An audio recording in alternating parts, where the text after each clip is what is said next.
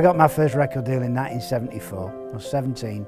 I thought, like every kid, I thought I'd be a star by the time I was 19. I was actually working in a chocolate factory when I was 20.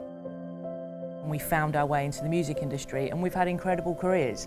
And it's not like getting a proper job, you know, and we wanted that for other young people that love music and are very creative.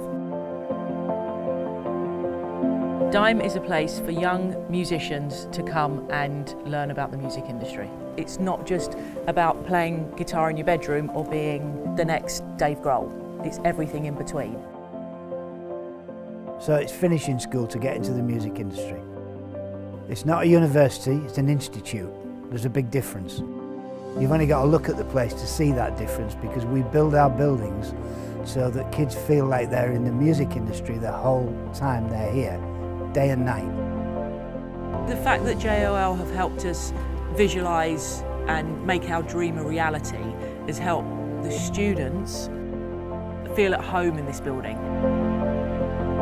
We'd recognised that there was a huge gap in the industry where young people weren't getting trained to become part of the music industry. It was very much a closed shop.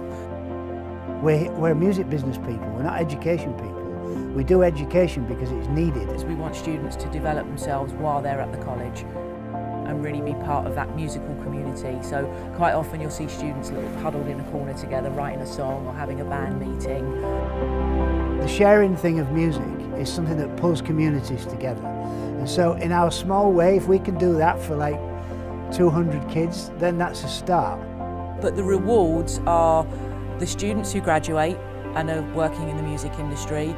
The rewards are coming to an end of semester show and seeing a young person on stage singing their song with pride, knowing that they're good, and seeing the development of these young individuals. So we describe Dime as like a development deal for young musicians. They can make all their mistakes while they're here, so when they leave, their dreams can become reality.